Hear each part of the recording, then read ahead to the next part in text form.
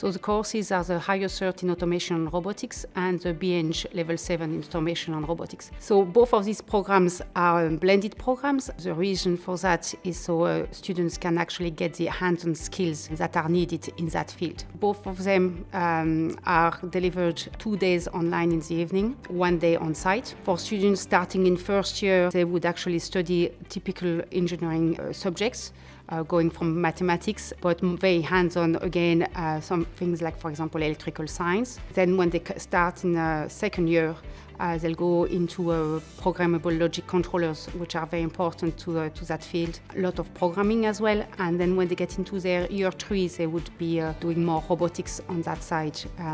What's very important about these programs as well, integrated in the programs, they're actually certified training weeks in robotics or in PLCs from the actual PLC manufacturer or the robots manufacturing. So that's another advantage of the program.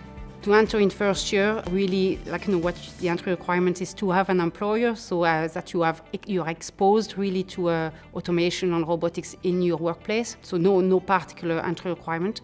Now we have the opportunity for people that are technicians in industry and might have a higher cert in engineering or might have a craft certificate in electrical or any related discipline, that they can come straight into a second year, so that's a great advantage. So they can then get their higher cert in 1 year or their BEng in 2 years. We do a lot of continuous assessment, a lot of practical assessment, so it's a hands-on program, so we really assess students on their hands-on skills. For the program, we have developed an automation and robotics laboratory where we've invested around €1 million. We have really fantastic facilities, brand new equipment.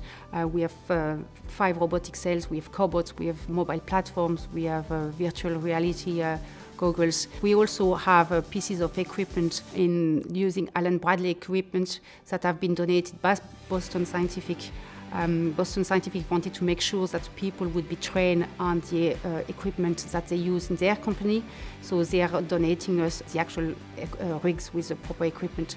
Also, students as part of the program will benefit of the thermo-king facilities that also have 5 robotic cells, but also have the same industry standard equipment. So that's what's different about this program.